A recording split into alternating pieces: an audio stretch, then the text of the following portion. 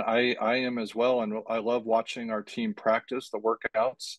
The attention to detail, the hard work, the day-to-day diligence has been just phenomenal to watch. And one of my special treats, really, in my 5 years, was getting to sit with Coach Carnesecca to watch Coach Pitino's practice in July. And I've had a lot of pinch yourself moments in my career, and that was one of them.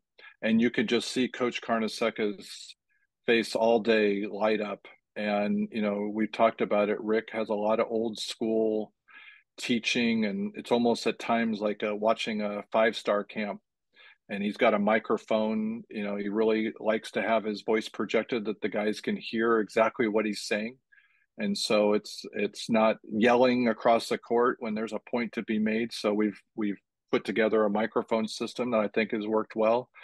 And so you really can hear his talking to the players when you go watch a practice. And to sit there with Coach Carnesecca earlier this summer was just amazing. And then I was fortunate to be able to sit there, and then Rick came over after practice and listened to the two of them just talk basketball and this, that, and it's pretty privileged, for us to have two Hall of Fame coaches right there on a court named for one of them, and our current head coach. I don't know if you're getting teary-eyed, Dave, but I see you rubbing your eyes, and I'd say all of our fans should be that way and emotional, and hopefully getting you know tingles too. That this is a big deal.